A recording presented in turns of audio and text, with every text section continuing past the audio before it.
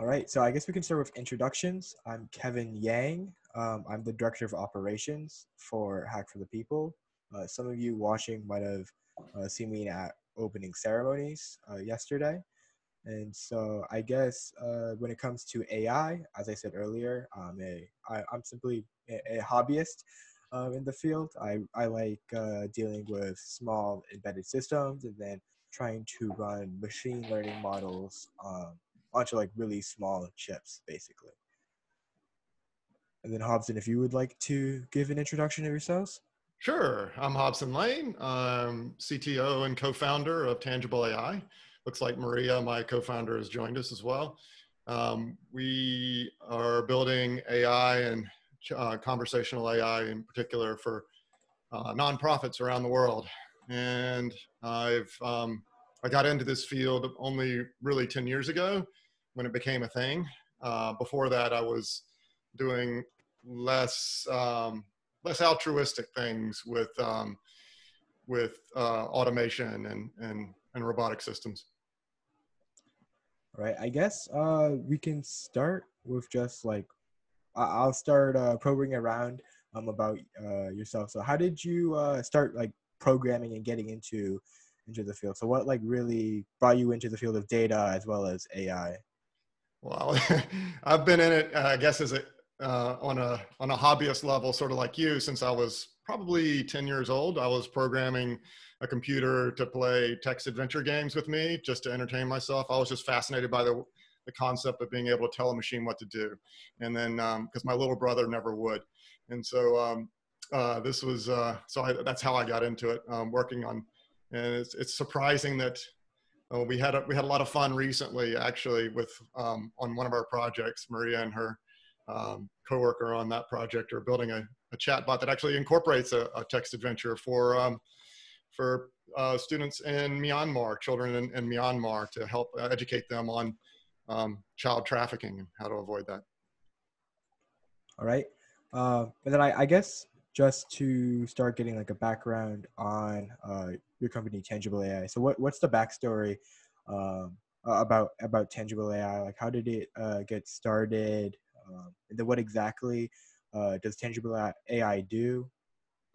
So Tangible AI is Maria's creation. Towards the end of last year, she put together this company based on her experience in the nonprofit sector. She has a lot of contacts and a lot of passion about serving that community, and she sees a real need for natural language processing and AI and technology in that space.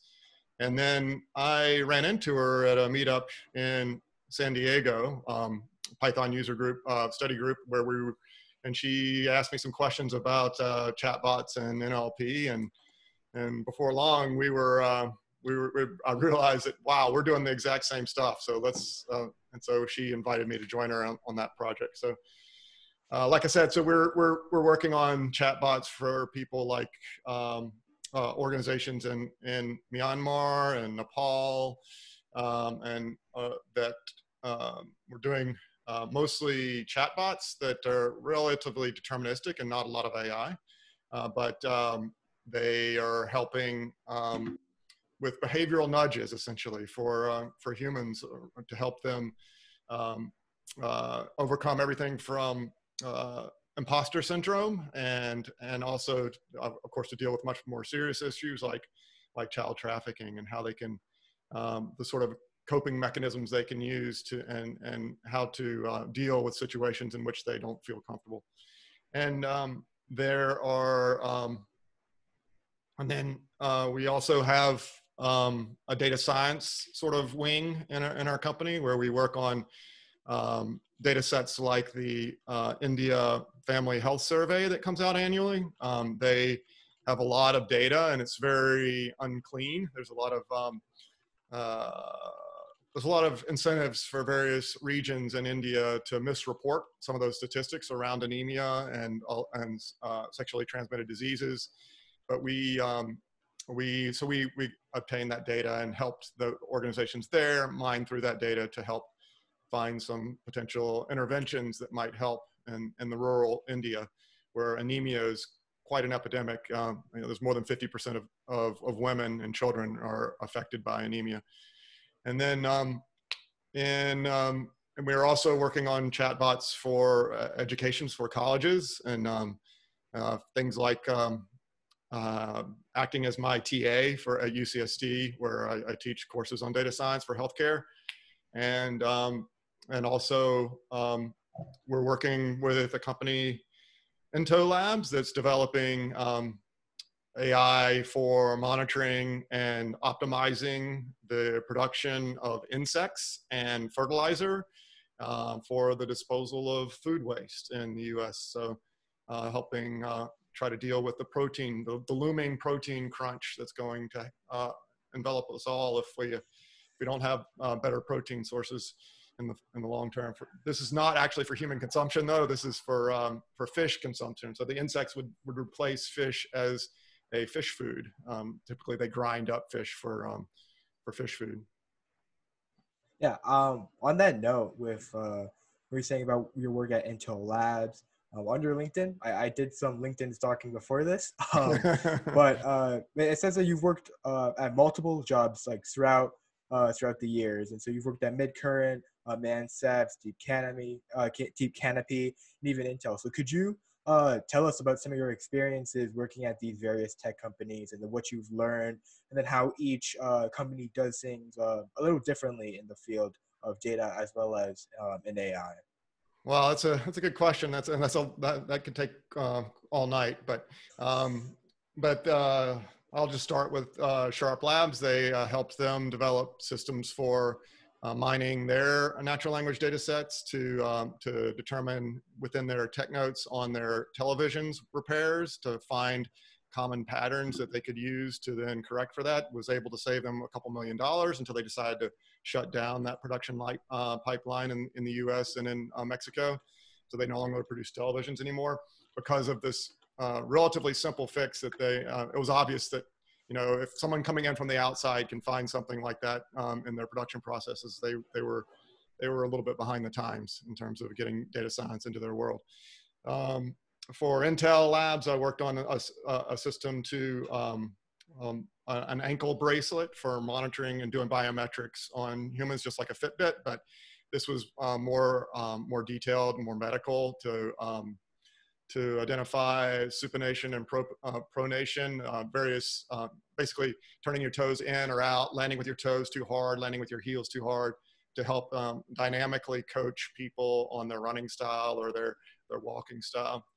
So that was a really innovative product where they were, and you'd be excited about this, Kevin, they were embedding it into an ankle bracelet. So the actual AI was occurring, the actual neural network was accomplished within the Fitbit. They have a unique neuron chip that they were developing at the time. I think they've gotten out of that business but it was designed to be extremely low power and yet be able to accomplish. It has some really fancy math that was going on inside that Fitbit, but obviously with the growth in GPUs and all of the models being out in this other world with a different kind of math going on, they never really were able to keep up and maintain that as a product. From what I understand, I haven't followed them since. But then subsequent to that, I actually before that, I worked at a company called Building Energy, helping forecast power consumption it's actually one of the elementary data science problems that you might run into in your course. You can find this as being a very valuable. So like the Zillow, there's estimating price. That's a common problem done on Kaggle and elsewhere. And if you're estimating energy consumption for buildings, you can use that in a pretty unusual way. Like we were for commercial buildings, we were recommending retrofits. So based on all of those individual coefficients on all your different parameters, you can decide which are the most cost-effective retrofits you can do, changes to the building to affect the energy consumption. Of course, you could do the same for price as well if you wanted to do a renovation to improve your sale costs. So those are fun models that the people there might enjoy. I could go on. There's I think about 6 more companies where I've done various additional things. So you just tell me when to stop and when to move on. I guess that's a good quick summary of some of the work you've done over the years. And I guess with what you said earlier about using chatbot technology in Myanmar, could you go into a little deeper about that, and then how? Because I know chatbots. If you've ever gone to any tech company's website, and then usually hear that little ping, and then you see in the bottom right corner, there's a little chatbot that's asking you questions.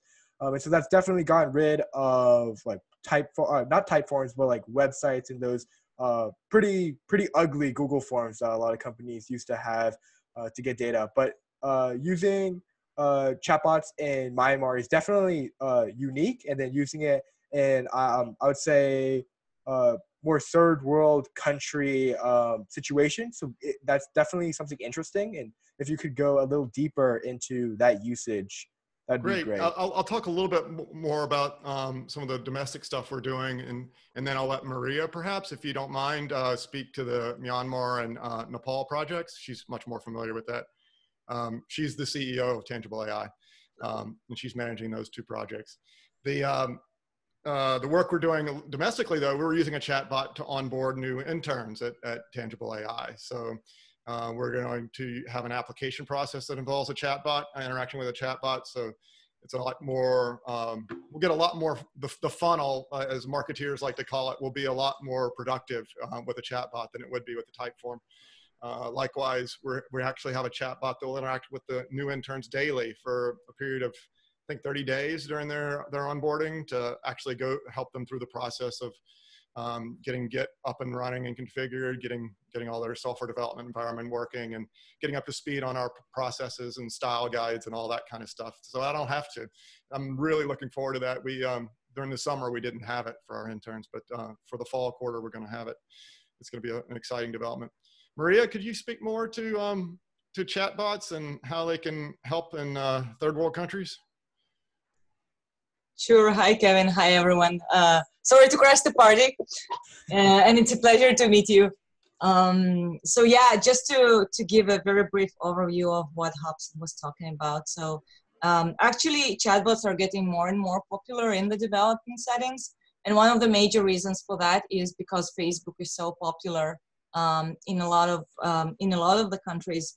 It actually makes the distribution and reaching people much easier. So as Hobson mentioned, one of our flagship projects that we're working on right now is a project in Nepal where we basically educate Nepali youth about the dangers of human trafficking and how to avoid it by both, just providing the right information and, danger signs of someone that might be a trafficker, and even interactive stories that kind of prepare the youth for the situation that they might encounter. And we actually are very glad to work with another organization that has actually been using chatbots in Myanmar for more than 4 years at this point. And we are helping them to onboard their natural language processing, but their chatbot has already interacted with more than 150,000 small-scale entrepreneurs in Myanmar, so people who run fruit stands or tuk-tuks, and it basically educates them about the opportunities of how to join the banking sector, right? How to open an account, how to apply for a loan or for a credit line. And the amazing thing about it is, again, the interactive portion of the interactive aspect of chatbot interaction, where you can really kind of create this back and forth conversational process of consuming information, is something that can turn, very boring information into something that people are excited about and share with their friends. Wonderful. That brings me, I guess, to another thing about chatbots, I guess. I was working on a project for like a hackathon project in Mexico. Well, not in Mexico, online. This was this is like a few months ago. And so definitely chatbots have helped startups, but also small business companies a lot. And so could you speak on, I guess, that impact to these smaller companies? I know you said that it brings that one-on-one feel to basically collecting information and making it more human, I guess. Yeah, I have some thoughts. Maria, feel free to jump in. But the whole concept of AI has really democratized the world of business, and a lot more people are empowered with the tools of AI in general, not just chatbots and natural language processing, to mine through massive amounts of data, to comb through Twitter feeds and monitor their own reputation online. These small businesses or manage their Facebook accounts or whatever. It helps them automate it. And many of these tools that, especially the ones that we're using for chatbots, have been productized in a way that even small businesses can configure and even program those chatbots without having any programming experience at all, and certainly no natural language processing or AI experience and data science experience. This is done through graphical interfaces and graphical programming interfaces and plugging up of APIs that are, many of them are free for, Dialogflow and Lex and typical other systems online for accomplishing all the hard stuff that we do to help. So just AI automation software, especially free and open source software, has been really an empowering force for the individual as well as the small business out there. All right. Maria, do you have something to add, or? No, I think Hobson summarized it exactly right. I think what we see is that really in the recent years, the spread of AI was so profound and ubiquitous. And one of the messages that we are trying to get, especially to the nonprofit sector, is that, AI is not the future any longer. If AI is here, it's accessible to everyone. You don't need a PhD in data science to build those applications. And we really believe it. We really believe that AI should be affordable and accessible to everyone. And, our particular work is about making it accessible and affordable to people that, solve those important problems out there. But the thing is that really everyone can go into this field today and make a difference.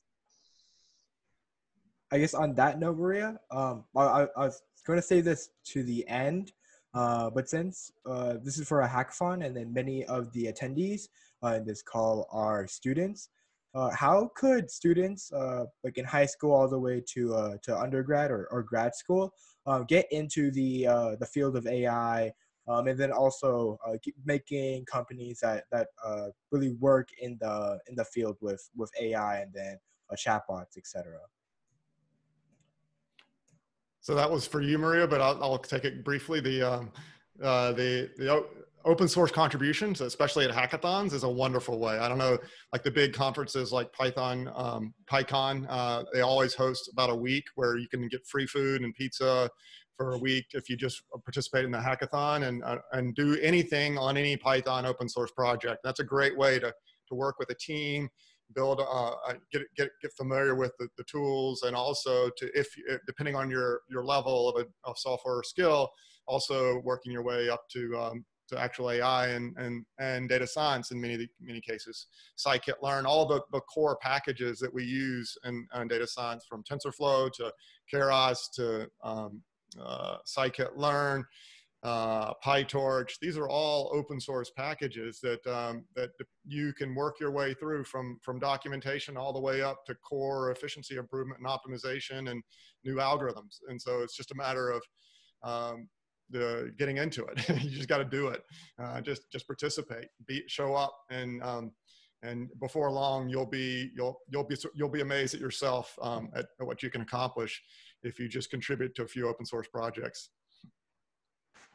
All right, and I guess like if you look at me right now with my webcam, you can probably see that that I'm like pretty dark right now, and there's like no light. But it's actually bright as day in my room right now, so I think my webcam is having some issues.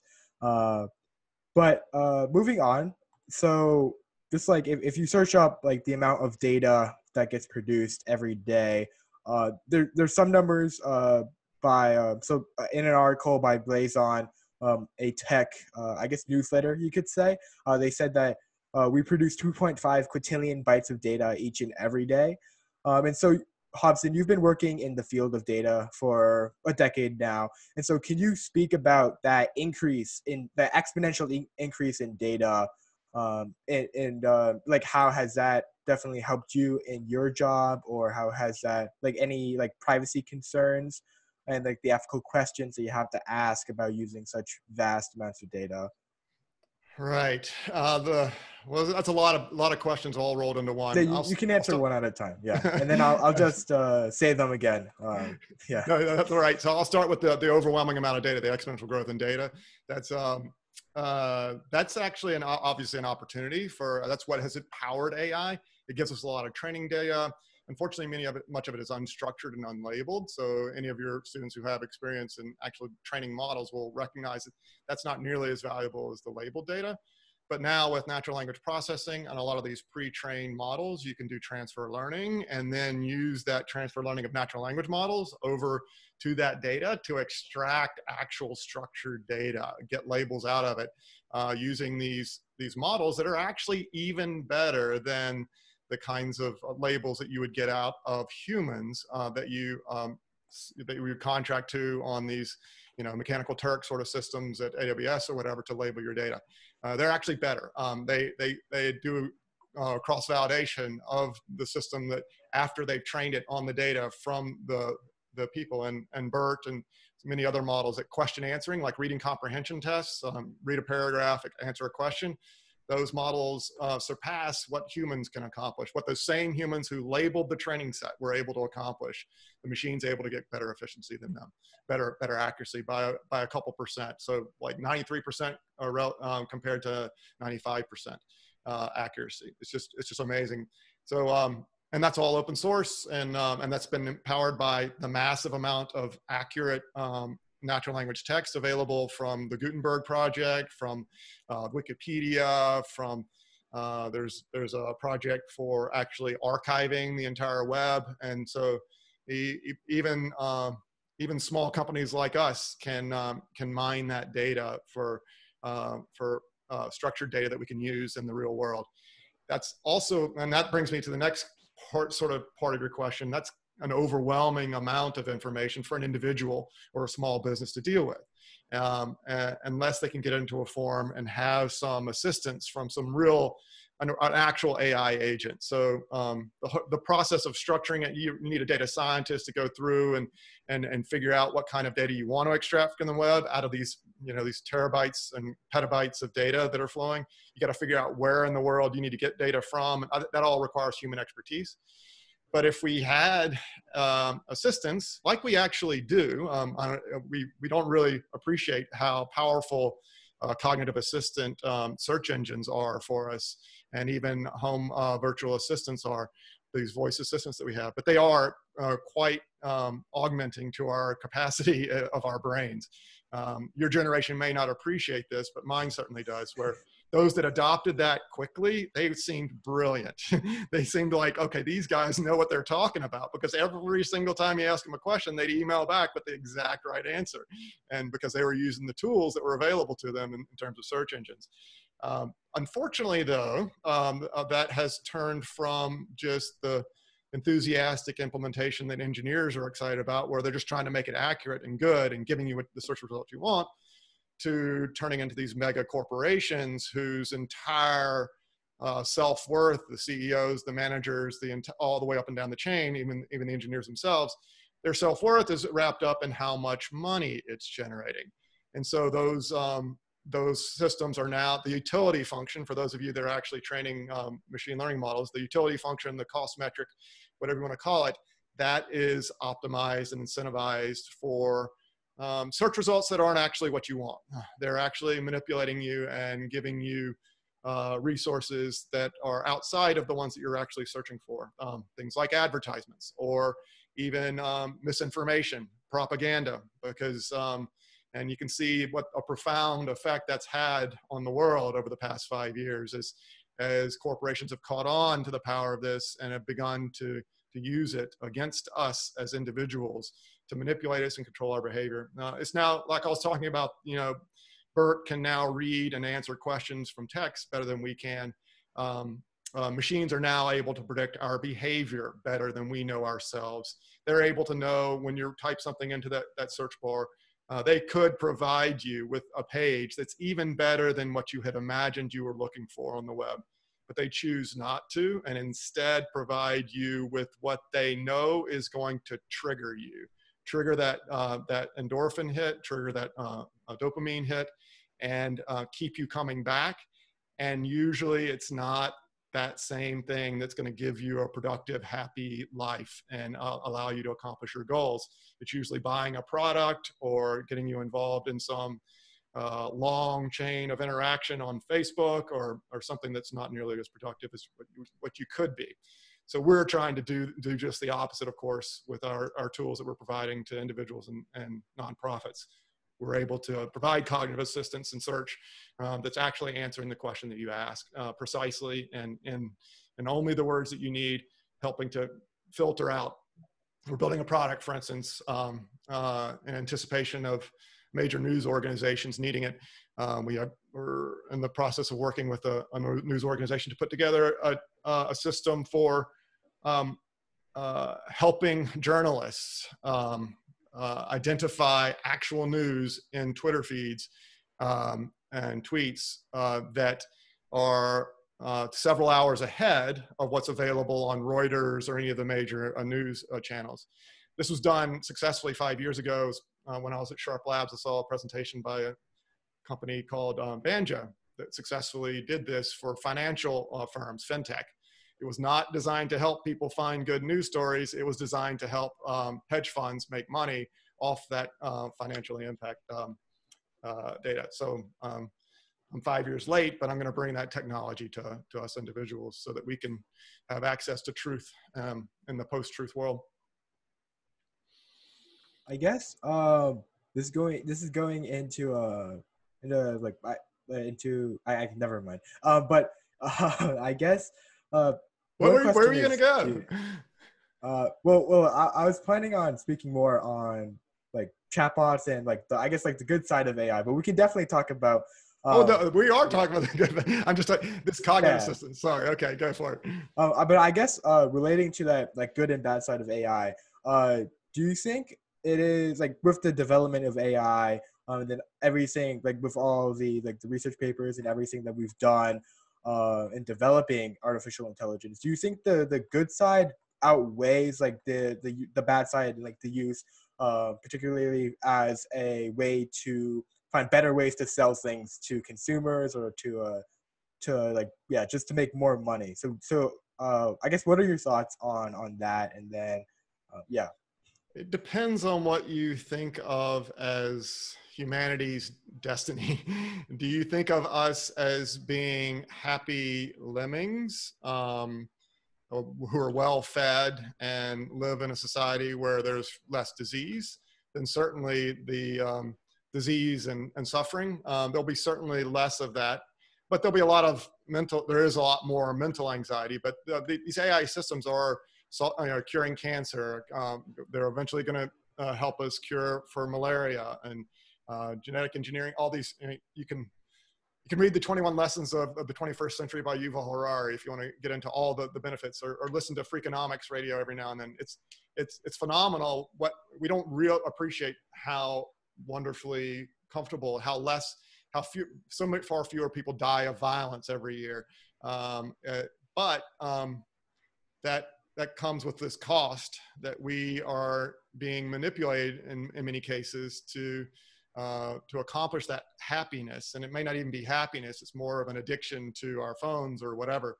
But that's not necessarily what would be best for humanity as a species, because as you can see, it's a plague on the planet in terms of our exploitation of the planet. And so there is no right answer to that question. There is no better or worse. It's just different. AI has a lot of positive impact and a lot of negative impact in the world. And it's simply a matter of the more people who do good, then the more good there will be in the world. And the more people who are intent on using it for bad, then the more there will be bad in the world. But I can hear in the back of your brain the thought, okay, but what happens when we are the subjects of AI, when we are no longer controlling AI, when we no longer as individuals have a choice, when we have lost our ability to manipulate it and it's manipulating us, even outside of those people who funded it. But I think the concept of that superintelligence is already here. It's just not in a single room or single server farm or a single person's brain.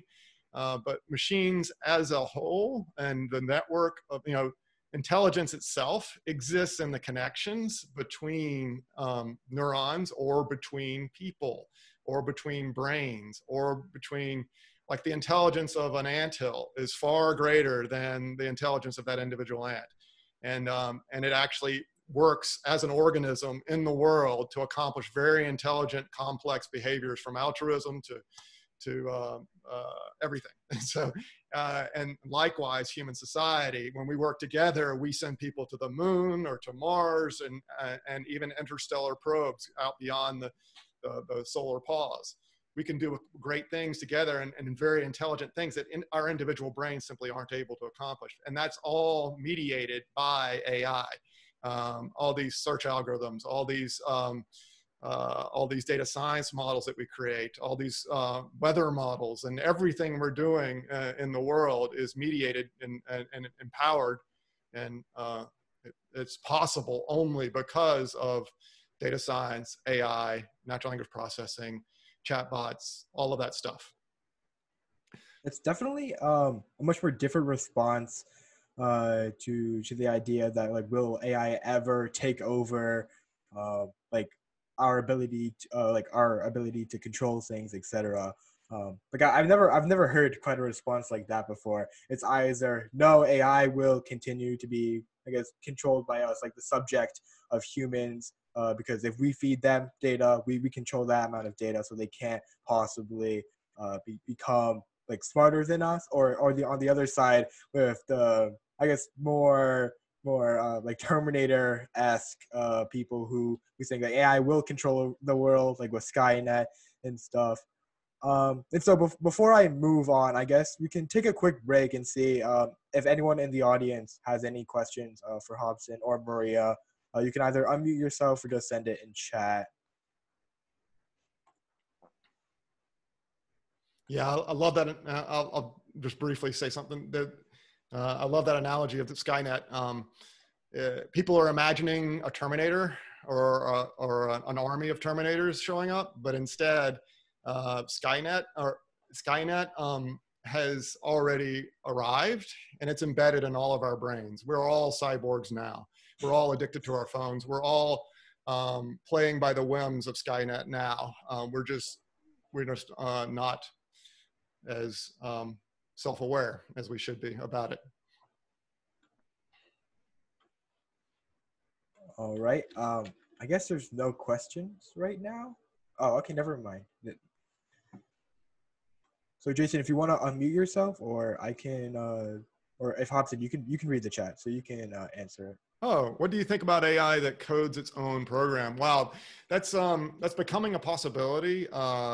Code quality or quality code. There's a company that develops systems for helping coders do code review. And of course, they're building up a huge database of labeled database of this code works, this code doesn't, this code is Pythonic, this code is not.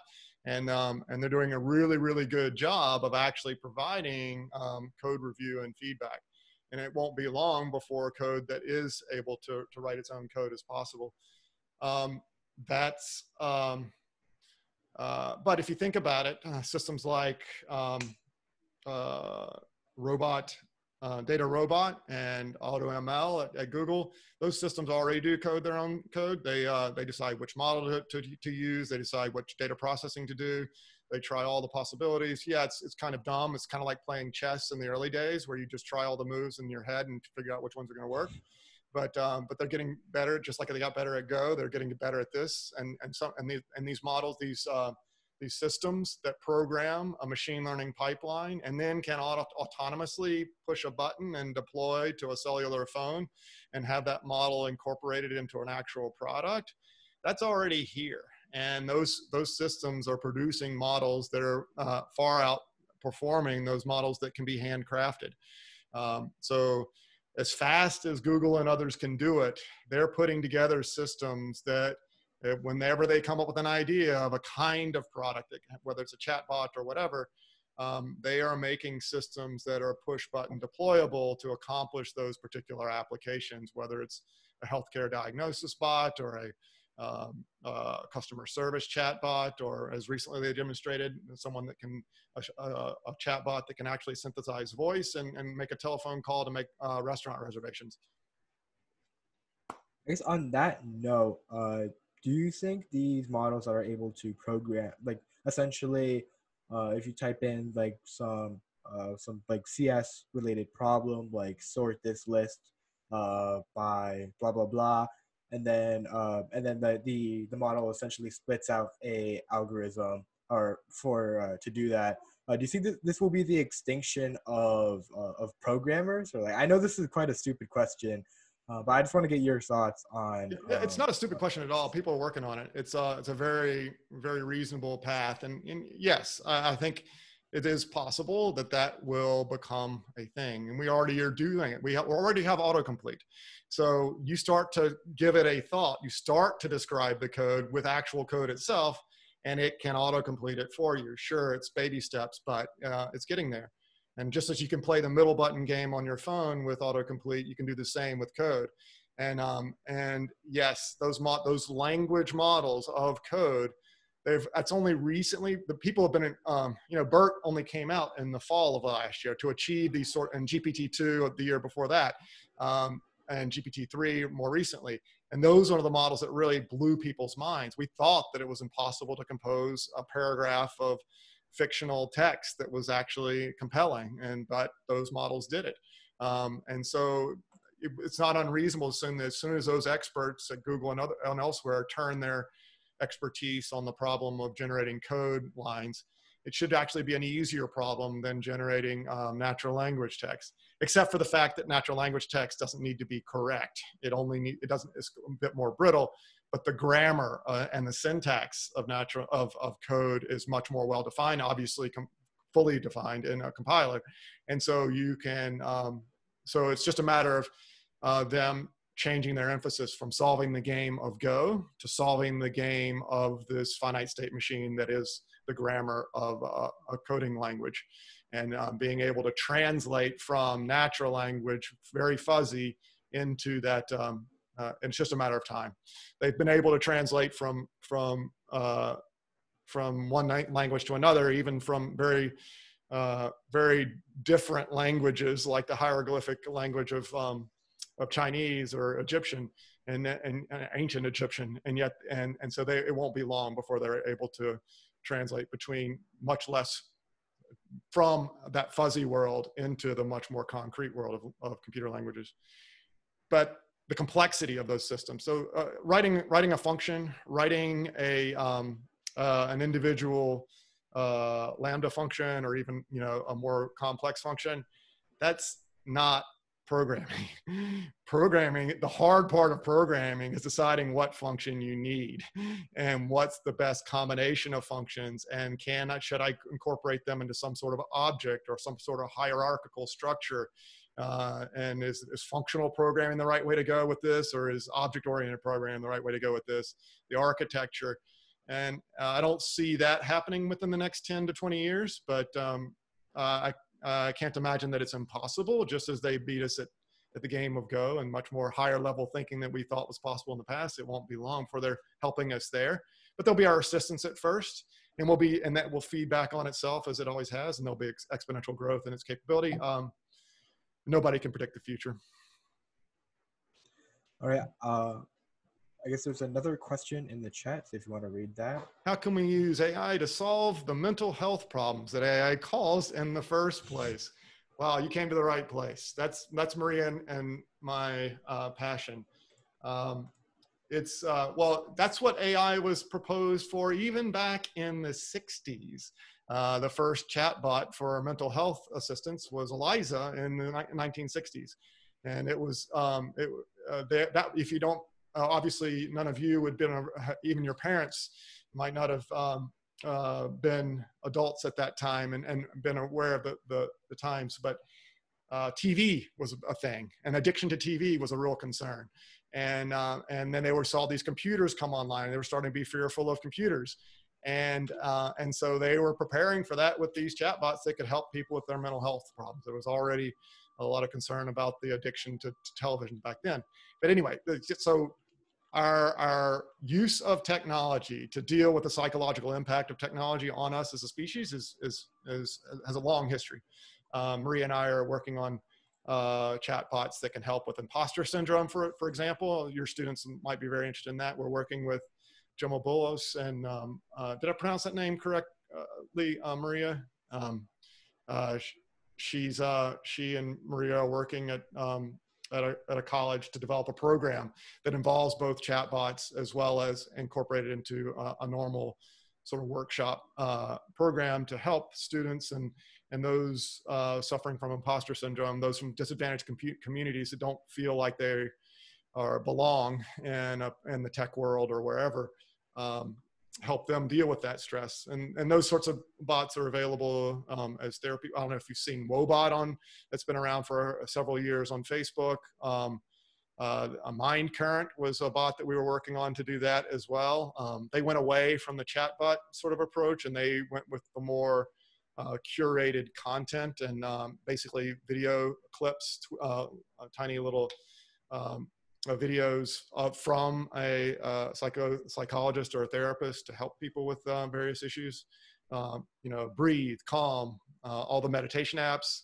They're all designed to help coach us and help us deal with this overwhelming anxiety that we all feel as a result of this information flood and all the things outside of our circle of influence that have a huge impact on our lives, like COVID-19 and the politics, domestic politics in North America, etc.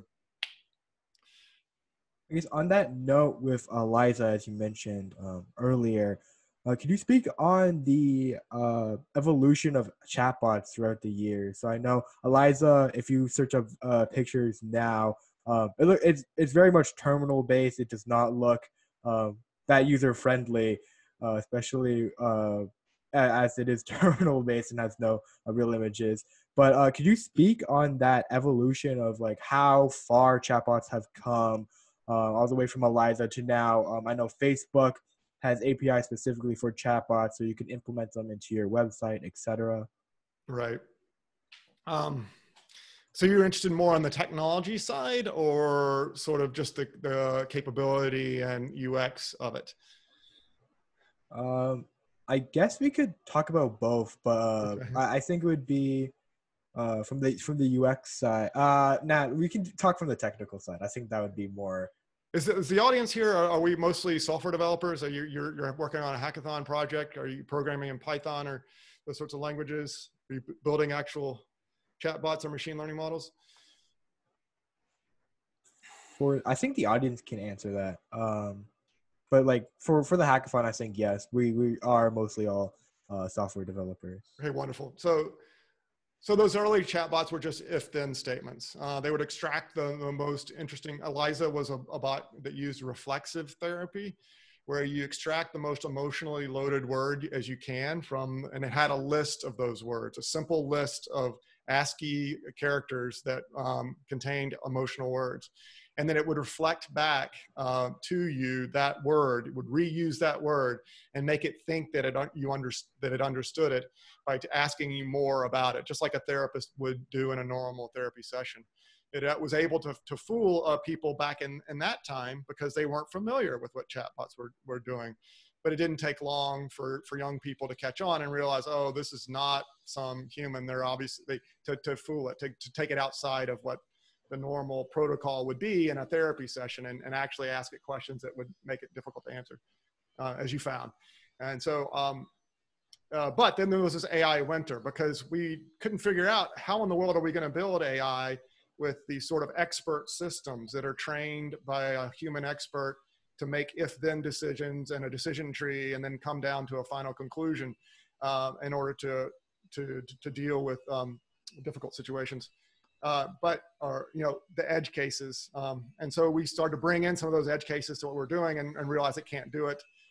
So neural networks were a thing even back then, but we didn't have the data nor the processing capacity to take advantage of them. So there was a real disappointment, and the AI winter happened. Later, though, there was a resurgence as they were used in the .com craze. People probably oversold them. Could you hold on a minute? I need to close the door. It sounds like there's a bit of noise. Yep, no worries.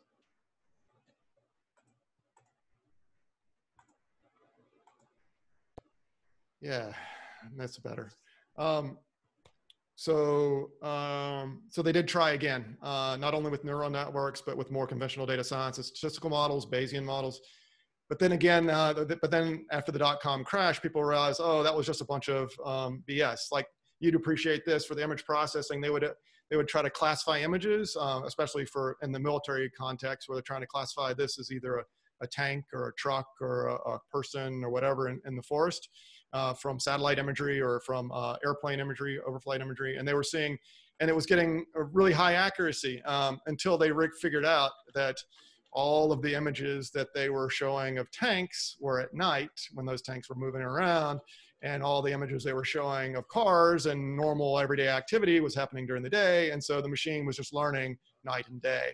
And it was real, and so it was many years later in the 21st century when around 2008, I guess it was, when Hinton and his crew came up with CNNs, and that ushered in this golden age of AI that we're in now, where we can now build neural networks that are able to recognize patterns that are spatially invariant, translational invariance, rotational invariance, recognize combinations of eyes and noses and mouths and edges and circles, and put them all together into a pattern that can be recognized as a face or whatever. And so that they've been able to generalize, and of course GPUs and processing power in general has exploded. And then we have more data sets, especially with the internet. We've now been able to label data sets. So people are constantly labeling their data sets just by describing the images that are out there. So those data sets then make it possible to train these systems. So the current, and for natural language processing, that and chatbots, those things are, let me think about the major developments there. So chatbots in the Leibniz Prize in the UK was all about accomplishing the Turing test, essentially. And ever since, for decades, people have been trying to get better and better at the problem of fooling professional judges who've been trained to recognize chatbots' behavior and ask the right questions. So people have been trying harder and harder at that. And only 3 or 4 years ago, there was a chatbot that actually, Misuki or Sansaku, developed by an academic, an individual in that world, was able to fool more than half of the judges, or whatever the threshold was that they had set for winning the prize. And it was quite successful. But then they moved the goalpost. So now it's not okay to play like you're dumb and play like you are a Russian immigrant who does not have full control of the language, like they did in that particular competition. And so our idea of what it takes to be a good chatbot is getting better and better. And as generations like yours come into the field and are more savvy, digital natives who are more savvy about all that, we're having to move those goalposts even further to deal with your ability to detect trolling and all the other things that you have to deal with online, and being able to recognize a bot from a human. Y'all are very good at it. Right. I guess before I ask my last question that I've prepared, do any of you guys have any questions that you want to ask Hobson? I know Yogia told you that we would that the talk would only be for about 45 minutes. So are we able to squeeze in like one or two more questions? Yeah, I'm available until you're done. All right. I guess we can just give some people time to type. First time hearing about AI, Jason Lin. Interesting.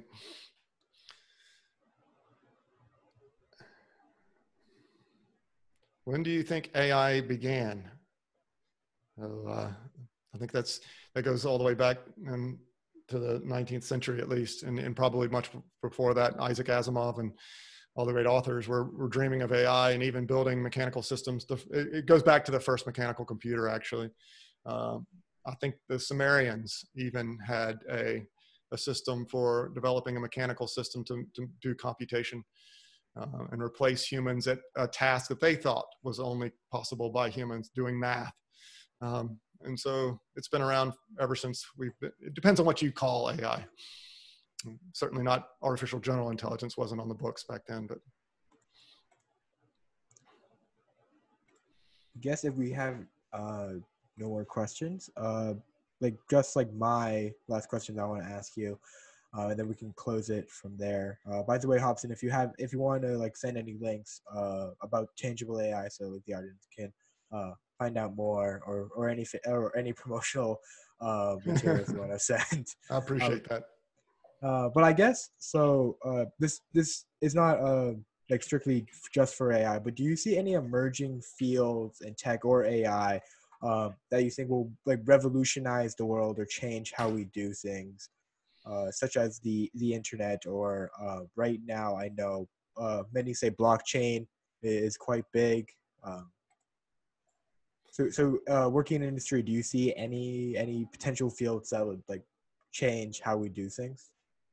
Well, obviously, self-driving cars and AI itself. I mean, just the concept of AI and cognitive assistance, being able to embed it in your brain, biotech, being able to augment and genetically engineer your brain as well as your body. All those are rapidly transforming what it means to be human. Please read 21 Lessons for the 21st Century by Yuval Harari. He's got many more ideas, and he talked to many more experts than I could ever begin to go into.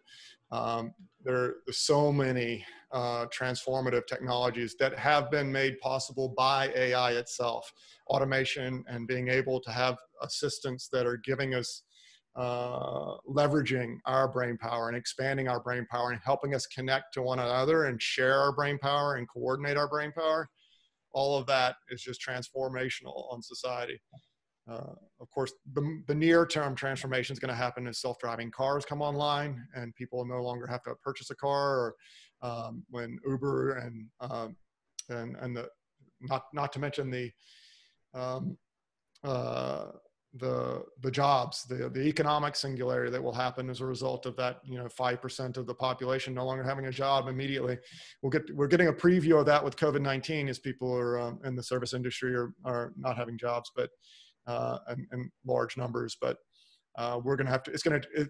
The whole concept of government and capitalism and everything that we do is transforming on a yearly basis now, and you don't have to wonder about what is going to be the next thing. You're watching it happen right now. All right, I guess that's it. I guess like this could be the last call for any questions the audience have. If you guys think of anything after this call, I guess you could send me it over on Discord, and then I can send you an email, Hobson, for you to answer if you have time. Of course. So I left the link to Tangible AI in our careers page there. So feel free to check us out. And we will be happy to talk to you more in the future.